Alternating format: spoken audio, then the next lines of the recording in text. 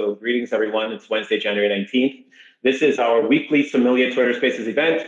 It's myself, Jack, we have Mantis, and some other folks we might bring in. And of course, the core about it is we want to update the faithful community of sommeliers about the status of the Sommelier network as we continue week to week to drive progress on the amazing offering for the coprocessor, the Ethereum coprocessor for the network. So Jack, I thought it'd be nice to kick off and talk about what happened last week, sort of a quick top-level post-mortem on our upgrade for the Sommelier chain.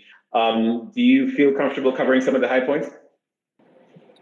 Yeah, for sure. So last week we had a flurry of governance activity. We had community spend proposal to stage the funds for the airdrop.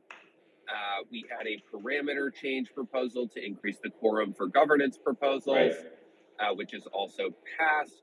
And then finally, we had an upgrade proposal. So, right now the Sommelier chain is pretty sleepy. So we allowed the chain to be offline for a bit while we were organizing everyone for the upgrade. Yep.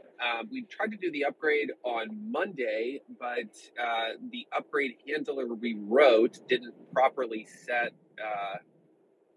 the last store index, and that doesn't mean a whole lot to a whole lot of people. And honestly, it didn't mean anything to me until earlier this week. But the upshot of that is we were unable to bring the network back online. We've exported the state, and we're going to be bringing the network back online. I think Friday is the current schedule. But yeah, that's kind of the issue that we ran into. Misprogrammed upgrade handler. So yeah. Does that cover it, Taariq? Yeah, I want to think, right. And yeah, that's great. One of the curious things I want to think about is what did we learn from this? I noticed that the mainnet has been running for a little while, and this upgrade sort of brought things to the surface that I'm not sure other Cosmos chains might experience. Is it your view that what we experienced was something unique and interesting, and maybe something we want to share with folks who are in Cosmos ecosystems and thinking about chain upgrades? I don't know if that's your thought in terms of how this experience happened. Yeah, this is sort of a new, Zaki and I, when we first started doing Cosmos stuff, all of the upgrades were this kind of like dump state, restart the chain with a new history. And since Stargate, we got a bunch of new tools to make upgrades easier. But the upshot of that is this is kind of the first one of the new format Zaki and I have done together. And, there's some tricks to writing these upgrade handlers, and there's not, the documentation on those is hidden in a bunch of places, and there's some gotchas, one of which we kind of ran into.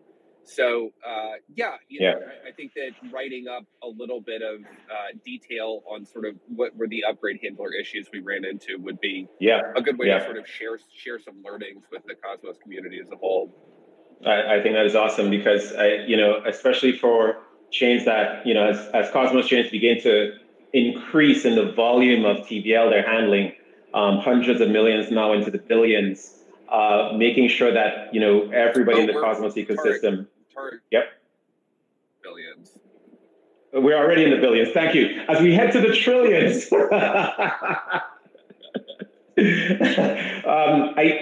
You would agree then that I think everybody in the Cosmos ecosystem should know about this and know how to do great upgrades as they become more automated and more complex. Yeah, that's very true. It was cool to see. I took part in the Kava upgrade this morning. They upgraded to IBC, and they did one of these dump state restart upgrades. And there was a number of issues with that, which is why we kind of built this new system. And Osmosis has been using that fairly extensively. The last Cosmos Hub upgrade, actually 2 of them took place that way. And Akash has an upgrade coming up. It's going to be one of these upgrade handler upgrades. And as these chains get more and more experience with that, this is going to be this is already kind of the only way people do upgrades now, and it's it's much nicer than the old method. Yeah, absolutely. All right. Well, I'm super excited for us to reconnect with validators as we have the new state coming online and the new chain ID. We will see this upgrade. So if you're listening, look out. We have announcements coming, and for validators who are on the Twitter Spaces or reading this in transcript, you should be noted. We will be reaching out to you directly via the Sommelier Protocol team to inform you and bring you into when the next upgrade activity we can connect to coordinate and make sure that you're aware of what's happening. So great there, and thank you, Jack. Now I think we wanted to also switch to more good news. We had today our first posting of a proposal seller for Uniswap v3, and Jack, I think Mantis is here. I might invite Mantis to speak. But Jack, we're super excited. Mantis, come on and jump up. But I know. he looks a little shy down there. Anyway, Taariq, sorry, what were you saying? Well, sharing that we posted on the Sommelier blog in the community forum the first Sommelier seller proposal. This is a first for Sommelier. The first ever seller proposal was put up today in anticipation of the upcoming Sommelier chain upgrade and Cabernet Franc.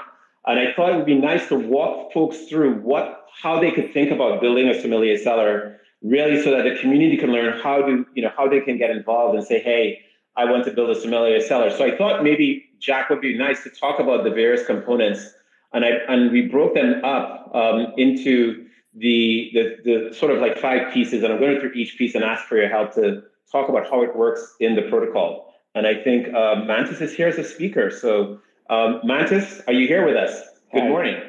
I can't tell if you can hear me. All right. We can hear you. And Mantis, what's the weather like where you're coming in from? It's a touch above freezing. Nice. just a touch. Okay, so Mantis, we're going to talk about the first seller proposal that's up. It's meant to be informative, let the community know how it works, and I think we're going to just talk about the pieces of it and how this all comes together in the Sommelier protocol. And I'm going to ask you and Jack to talk about how these pieces work. So first piece, and I'm going to start from the top to the bottom. So we put up 5 pieces. One is, you should think of the Sommelier seller as this, essentially TVL of money, so a vault of money where transactions are managed by the Sommelier validator set. The validators themselves are essentially controlling and voting on the messages that move funds for users on Ethereum, currently via the Gravity Bridge. So I'm going to start with how does this all work in like 5 big areas. The first big area is this is going to be a seller for Uniswap. If you go to sommelier.finance/blog, you will see this first SIP, so 7, talks about a Uniswap v3 seller. So this will be running on Uniswap v3, and it will be automatically rebalancing and moving range orders for liquidity providers on Uniswap v3. So there are 5 pieces. I'm going to first talk about the range orders. So what this means is that when prices move on Uniswap v3, they will change. And so the seller is going to get information from our data providers. Now, Jack, I'm going to ping you. When we think of data providers or strategy providers on Sommelier in the architecture, how would you describe it, that they're sending these information on how to rebalance or move transactions around on Uniswap v3? How would you say that looks like when we think of the architecture? Yeah, so that's, each of these validators on the Sommelier chain has their own connection to one of these data providers. And that connection to the data providers, those data providers will need to provide them with information to help intelligently manage each of these different sellers that the Sommelier chain manages. And, right now we're talking about Uniswap v3, so we've been working quite a bit on an open source architecture for validators to be able to run their own data providers.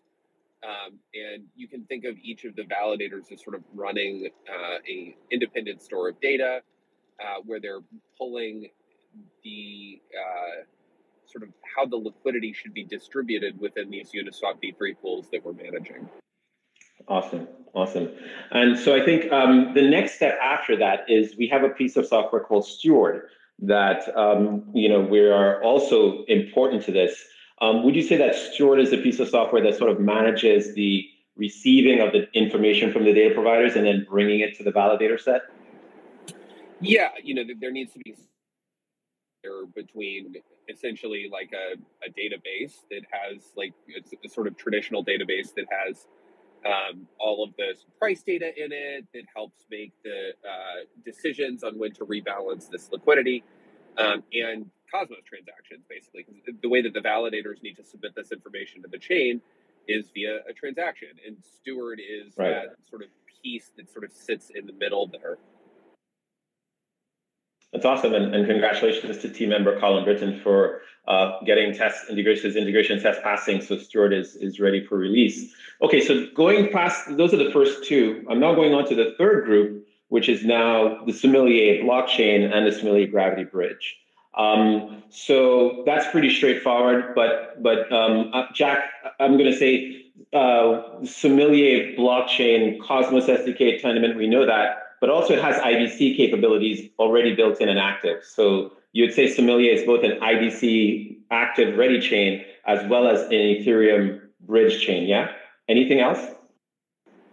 Yeah, I mean, Taariq, you know this just as well as anyone else, but this team, me and Zaki and Mantis and all of the folks here, we've been building in this cross-chain ecosystem for the last couple of years, and IBC is definitely the most advanced cross-chain protocol that only relies on the sort of trust assumptions of the blockchains that we run it against. And there's Gravity Bridge, which is sort of an extension of that work.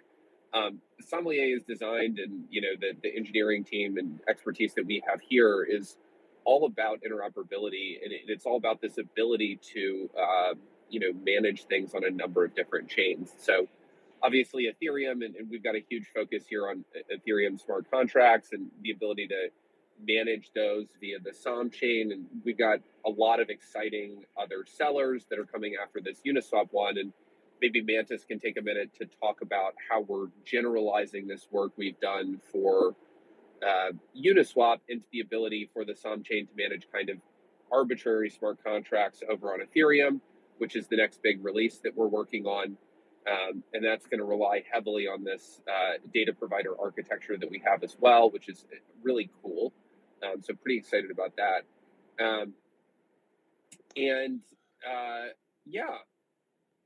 Yeah, no, I get you, and that's awesome. And leading into your question for Mantis, are you okay to give us your broad view, again, very high level, of how, taking from Jack, the Gravity Bridge sends messages, these Uniswap messages to essentially the Uniswap Ethereum contracts? Sure. Well, the Gravity Bridge has never really known what was being used to send across it. You write a custom module that takes advantage of the Gravity Bridge, and it does some enforcement there to make sure that you are doing what you intend to do. I'm trying to write a module that's a bit more open-ended so that you can take advantage of the Gravity Bridge just to send messages directly instead of only transferring tokens and sending specific ABI-encoded messages. So if you can do that, then you get to avoid a few of the unpleasant quirks of Gravity Bridge and Cosmos, which is the fairly slow iteration time of native modules that they require a chain stop to upgrade. Well, we know what that feels like. Yeah. So we're essentially moving the responsibility of enforcement of the message schema essentially out of the validators and to an external binary. The validators are still going to need to verify that the body of the messages has popular approval, but they won't necessarily need to know what it is or what it's trying to do, just that it is the popular choice to be sent to Ethereum. That's awesome. And the upshot of that is basically that, right now we have this very specific application that we've built and we spent a long time on. that only does this very specific thing around Uniswap v3 liquidity. And if you've been in any of these Twitter spaces, you've heard us talk about this fairly extensively. And this improvement that Mantis is working on will enable us to have sort of arbitrary management of smart contracts on Ethereum-based chains, and to do that in a much more extensible way that allows us to add these things much more quickly than previous architectures. That is exciting. So Sommelier is going headfirst and fully embracing the multi-chain world in an aggressive way with these new improvements coming on the Gravity Bridge. This is just awesome news, and again, you heard it here, folks. So the secret alpha coming from Sommelier is Gravity Bridge being extensible for arbitrary messages across any EVM protocol. Now that we're so moving and progressing through, I'll say the next step in our architecture is the smart contracts. And so anybody permissionlessly can write a smart contract that they would like to have run on Sommelier. It's write it in Solidity, and so there is a Solidity smart contract that will be for the wet USD 5.05% pool. Mantis, could you talk a little bit about how, or Jack or Mantis, either which, how somebody submits, or how does the Cellar contract get voted on to then be sort of permitted to be managed by the Sommelier validator set? I think Jack can probably speak to this a bit more quickly than I could. Yeah, Jack? I'm happy to. So right now there's a governance proposal where once the Cellar contract is deployed and the ownership has been transferred over to the Gravity contract on Ethereum, we need to submit a governance proposal to the Sommelier chain to sort of like say, hey, this is something that we're going to track, and then the validators begin voting on the weights there. So I just glossed over a fairly complex multi-stage process, which right now, somebody needs to deploy. They need to transfer to the Gravity contract, and then once that happens, there's this governance process. Now, that is how it works right now with the Uniswap one. I think there's a number of potential different architectures that we could have here. One would be just a single governance proposal on the Sommelier chain that will deploy the new contract as owned by the Gravity contract to start, as well as register this new contract as something that needs to be managed by the validator set. That would be a smoother flow and would enable sort of a less clunky deployment. So anyway, yeah, right now it is a fairly complex multi-stage process, and as we sort of iterate on future versions of the module, that will be smoothed out, and it will make automated deployment of these things much easier. Right. And I think to your point, Jack, it's only clunky because this is the first Uniswap Cellar proposal ever on Sommelier. We encourage the community, as the community thinks about new Cellar ideas. I think you're saying what's going to happen is this process is going to get even faster, even smoother, even more efficient, because the permissionlessness of submitting these proposals will allow a feedback mechanism to occur in Sommelier that will allow us to reach some of these goals you're talking about, making it less clunky and maybe less inefficient. So I'm really excited to say that, hey, this is the first Cellar. And I'm also excited that we can share this with the community and say, please, if you have a Cellar idea for managing, liquidity on Ethereum, and right now although we started with Uniswap v3, to Mantis's point, we're expanding, come on board, come into our Discord. Taariq, sure, yeah. Taariq, do you want to talk about the Aave Cellar a little bit? Because that's oh my goodness, dude! I gotta hide something. Now you're gonna make me talk about the Aave Cellar. All right. Well, let's just say, let's tease it out and say, although we started with Uniswap v3, to your point, Jack, we are not a Uniswap v3 protocol. We are a protocol to manage liquidity wherever it may exist in the Ethereum ecosystem, and super excited to share that, yes, looking at sellers that go well beyond Uniswap v3. For example, Aave was the first seller that we at Volume essentially started working on outside the Uniswap v3. Looks very attractive as a way to incentivize folks who are currently Aave lenders to take advantage of the SOM network for managing movement of their liquidity in the Aave ecosystem. I want to say is that again, that seller proposal is currently in production, and super excited about the work that both Jack and Mantis are doing to allow that seller now to be permitted. And there's more. We have lots more sellers coming well beyond Aave that are super exciting. I just want to give a shout out to the Volume team of Brian and Kieran Hughes, who have come up with some great ideas. Jack, you know some of the things they're talking about. I think this is seller season, and we're super excited to see some of these new seller ideas that do not depend on Uniswap come to light and get published. Yeah, that squeeze is hot. No, dude, don't give everything away. Hold something back. Shot in the squeeze. Ladies and gentlemen, we have no idea what Jack's talking about. There's no such thing as squeeze. Okay, do not Google squeeze.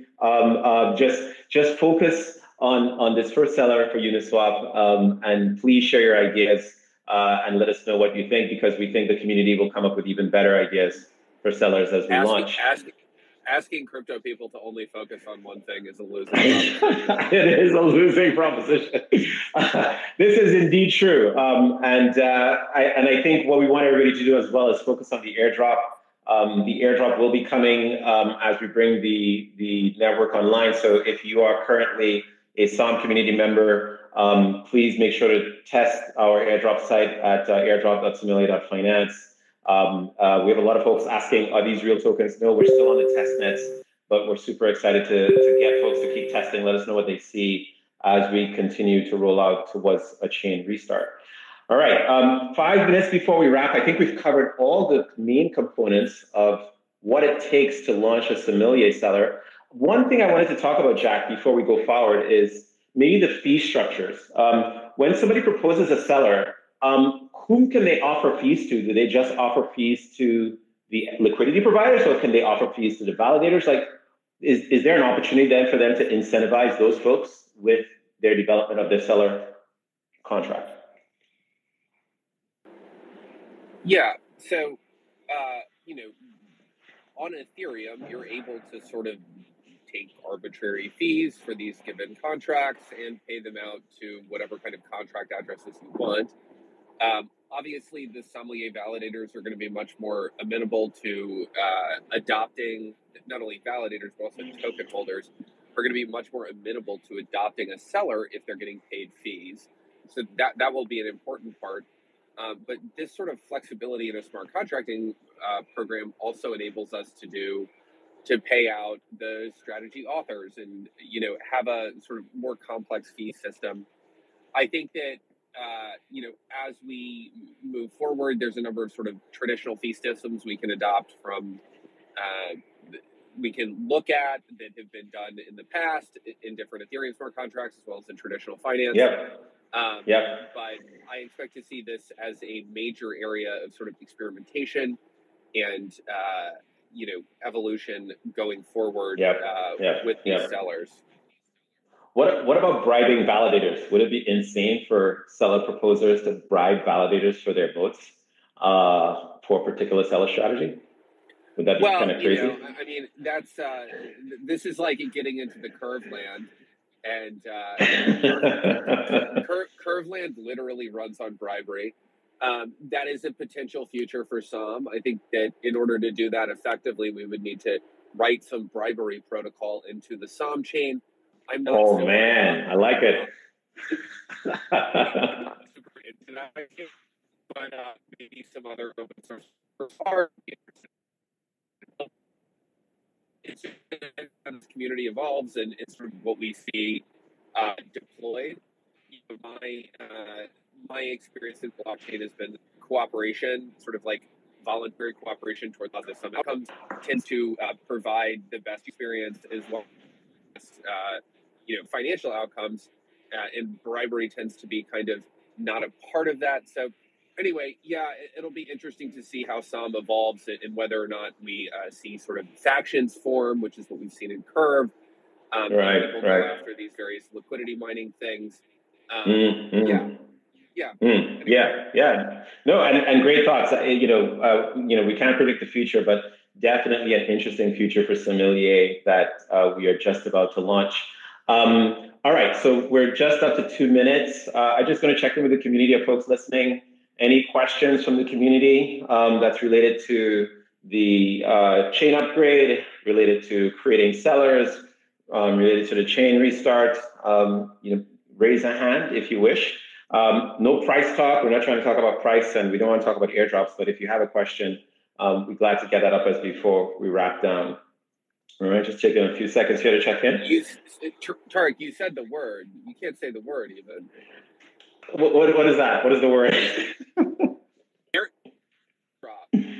Yes, there is no such thing as an airdrop. People need to stop looking for airdrops. It's ridiculous. The world does not run on airdrops. But you may check airdrop.sommelier.finance and give it a test there. Check our blog. Thank you very much, Jack and Mantis, for jumping in. Safe travels to Zaki as he comes from a successful CFC San Moritz. And of course, thank you to the protocol team for jumping on and debugging chain state with us. Thank you for the validators, imperators here. There you go. Thank you guys. We will see you on the next